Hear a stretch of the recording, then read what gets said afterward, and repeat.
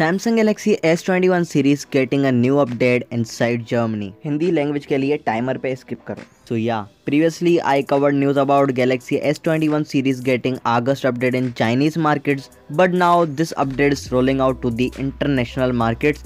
This is not an Android 12 or Oneui update.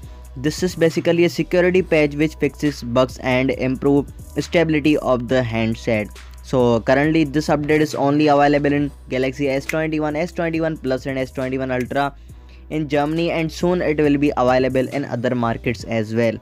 So if we talk about Android 12 update, Android 12 will be rolled out to the Galaxy S21 series in the first week of September or the end of September according to some news. Currently Galaxy S21 series running on Android 12 based Oneui 3.1. So let's see how Samsung provides update to the Galaxy S21 series, and now I'm covering the same news in English/Urdu language. दोस्तों Samsung S21 series को जो है ना एक new update provide कर दी गई है Germany के अंदर। पिछली बार जो मैंने वीडियो बनाई थी अपडेट की, उसमें जो है ना वो सिर्फ चाइना के अंदर थी, और अब जो है ना इंटरनेशनल मार्केट्स में S21 series, S21, S21 plus और S21 अल्ट्रा को जो है ना अपडेट मिल रही है। अभी ये जर्मनी में आहिस्ता आहिस्ता बाकी कंट्रीज़ में आ जाएगी।